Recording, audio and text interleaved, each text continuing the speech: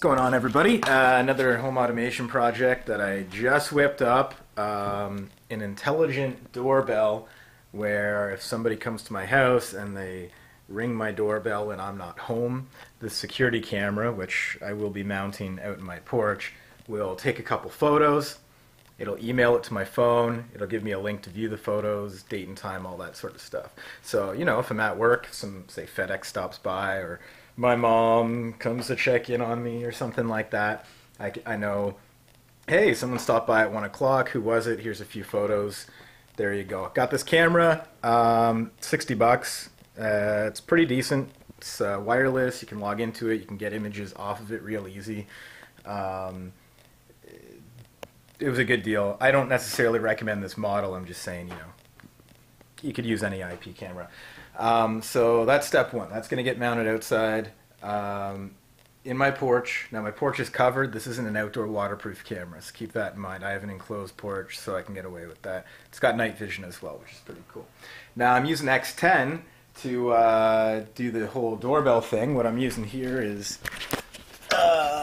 this module down here, which is a Powerhouse Power Flash interface. And what that is when these wires I got here make contact, it sends a signal to my doorbell sensor, which I'll show you, or sorry, my doorbell chime, which is right here, right? And that's just plugged into my wall.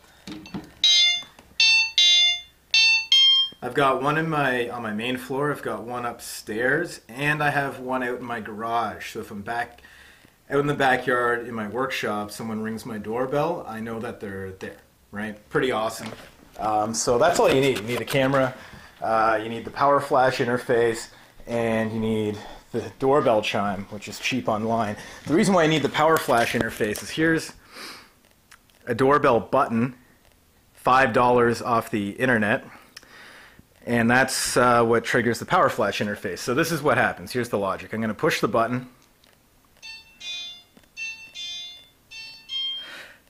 The door chime rings. At the same time, this script I have running in the background here, and the details aren't that important, connects to the webcam every 5 seconds and downloads an image.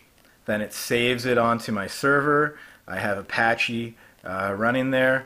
The script fires off an email and includes a link to that web address. So I'm just going to wait for this to finish, and I wish I didn't have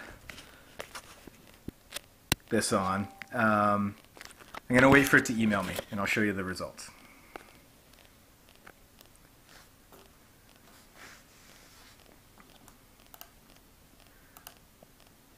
Okay, so in Gmail, I just got one coming in here, said, hey, your doorbell rang. It's in 24-hour time. I'll convert that because it says 15:33 p.m. That's obviously an error. I'll correct that.